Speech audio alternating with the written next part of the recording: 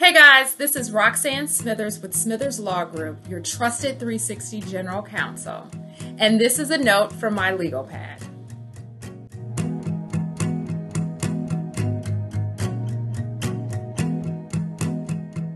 So we're on part 4 of our 5-part series, the 5 questions you need to ask yourself if you are going to be a real estate investor.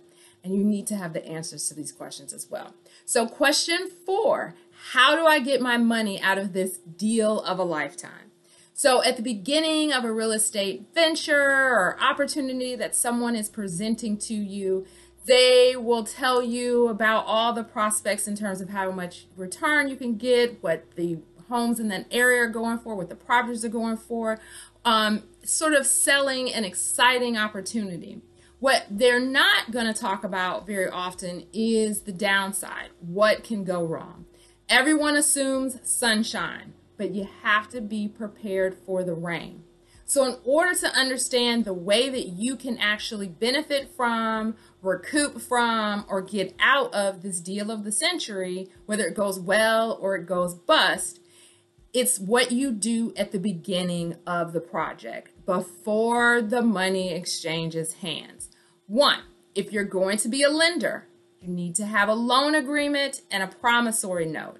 You need to make it clear in those documents whether this is a secured loan or it's unsecured. I always recommend secured, and it's secured by assets that you have identified, presumably the real estate that is the subject of the project, but it may be secured by other assets as well.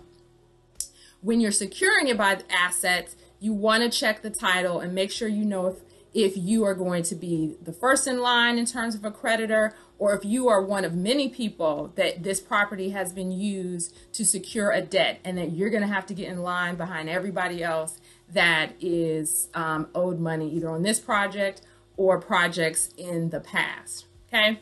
Next thing that you can do in that loan agreement and in your other partnership agreements is make sure that you have a right to get your attorney's fees and costs covered if there is a dispute down the road. This is a good provision to have in all agreements across the board, no matter what you're doing. And when you get that estimate from a lawyer of what something may cost to help you recoup when a deal goes bad, you'll understand why this provision is so critical and it's important. Now, the other way that you can make sure that you're securing your ability to get paid out on the deal or to recoup funds if there's a problem with the deal is have your name on the deed and or have a security deed filed for this property.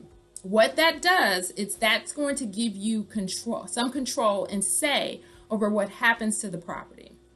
Many times I've had potential clients and clients come to me, and part of the problem is they were promised that once a property was renovated and sold, they would receive either a portion of the proceeds from that sale, or they'd receive back their loan or their investment plus some sort of return. And lo and behold, they find out that the property has been sold, but the check is not in the mail. Well, if your name is on the deed or you have a security deed filed for that property, that cannot happen, at least not legally and honestly, without you having notice and without your debt being paid out of the sale funds for that property. Usually what's going to happen is a closing attorney, they're going to run a title search. They're going to see everyone who has an interest in that property, everyone who has a lien on the property, everyone who has any sort of claim related to that property. Find out the amount that's due and owed, and then those people are going to have to either be paid before the property can be sold, or they're going to be paid out of the proceeds from the sale of that property. And that allows for the new owner to take that property with a clean, clear title. Okay?